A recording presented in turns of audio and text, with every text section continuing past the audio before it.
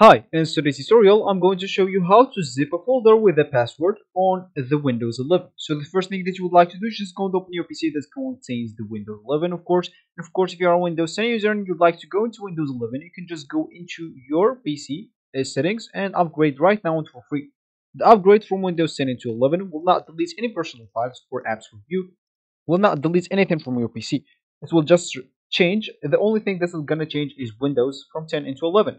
Of course, you can run the installation or the download into the background of your PC if you want to keep using your PC in the meanwhile. And of course, once the download or installation is done, you will be notified to restart or to reboot your PC. And when you do that, you will find your Windows 11 ready to use.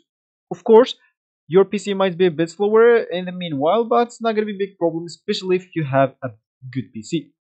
And of course, you will have even a recovery point if you want to go into back into your Windows 10 for any reason. Maybe you're getting some issues, which is not most likely to happen, or maybe you just like Windows 10, but I bet you will like 11 much better, especially when you get used to it.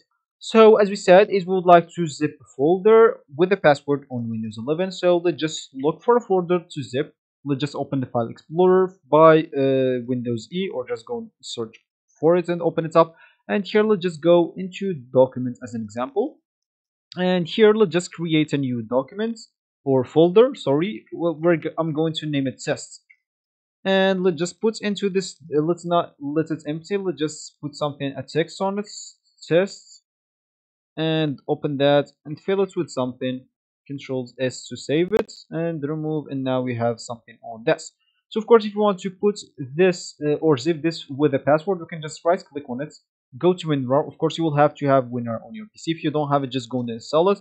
And now you can actually uh, click at add or to archive.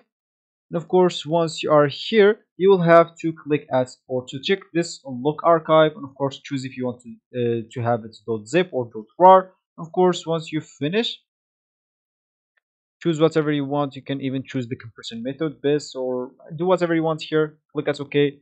And now, of course, sorry, you will not have to click OK yet. You will have to, let's just go and do it again. And of course, once you look the archive, make sure to set a password here. And of course, just enter your password. So let's say example 123. Re-enter it 123. Show us if you want to see it, to check on it, and click at OK.